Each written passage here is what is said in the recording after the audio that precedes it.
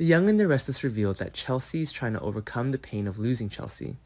Perhaps in the near future there will be many things happening between her and Chance. Will the two of them, after the breakup, find each other's side and become a couple?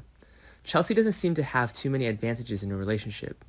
Even here, she can go back and forth with a married man.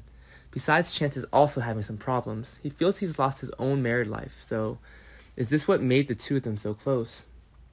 There's a possibility that the two of them will come together after the breakdowns this life brings. Besides, Abby also seems to be struggling in emotional matters. What will happen in the near future? Take the time to follow along and don't miss a thing.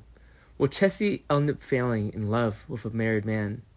After all, there aren't too many single men to connect with her in Genoa City, even if she couldn't be alone forever. After all the men around her are all in other relationships, so she'll start things off with Chance. Things around the city of Genoa become tense. What will happen in the near future? Maybe it's all about Chance. Despite great efforts, Chance's health conditions could not return to normal, especially when Ray passed away. His workload also increased significantly. Besides, Chance had also trouble dealing with Dominic's problems. He couldn't get along with his son and put a strain on their relationship. Devin is even closer than him. Chance feels like an outsider in his family.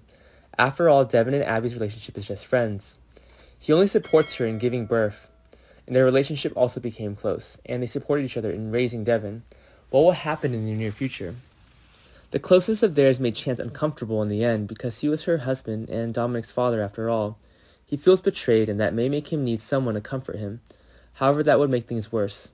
Chelsea's life has also changed a lot since Ray's departure, but she will also have to try to move on.